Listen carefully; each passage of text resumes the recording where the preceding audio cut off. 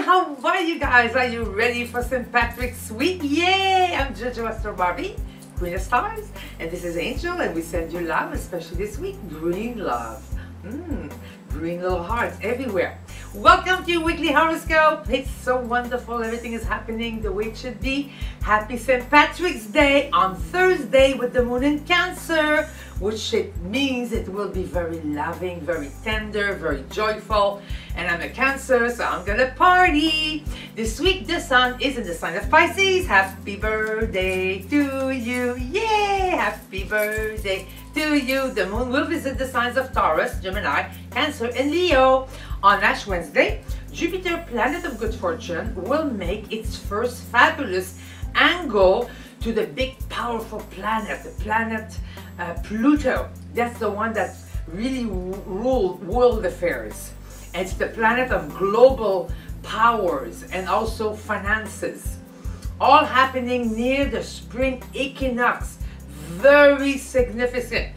The second time will be like in June, that same kind of aspect. So we're gonna get that little feeling this week.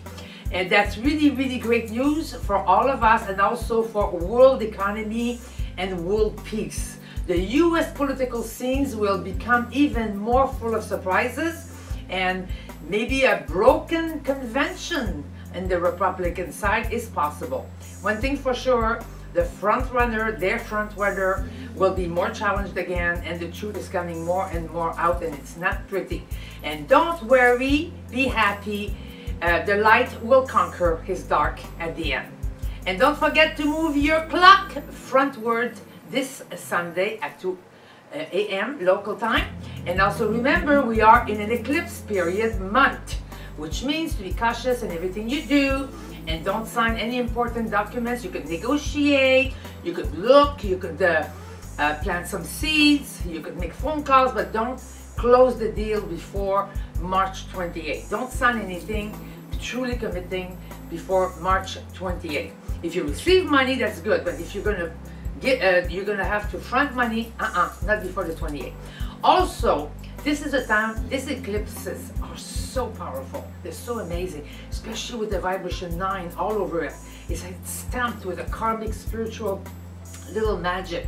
So it's a great time to do everything we can to truly be the best we can be. Make the changes, let go of the stuff, forgive, forget, and choose love over everything. That's the only way to be, because that's what we are, love.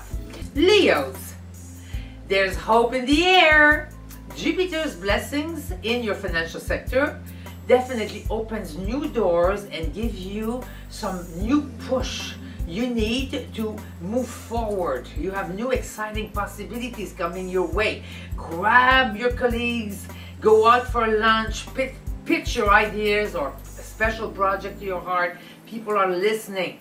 You discover also new ways of doing things and express your creativity like never before. It's quite amusing and wonderful.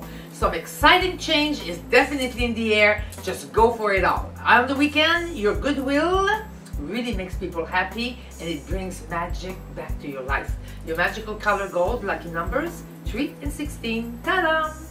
And now here's your wizard affirmation for this beautiful St. Patrick's week. Very exciting from the stars. Gustav Jung, great avant-garde psychologist, said, "Who looks outside dreams, but who looks inside awakens." Think about that this week. Happy St. Patrick's, and we love you, all the Irish people in the world. And be good now, go dancing, have a nice beer, and ta-da! Happy St. Patrick's, right, Angel? Happy St. Patrick's, we love you.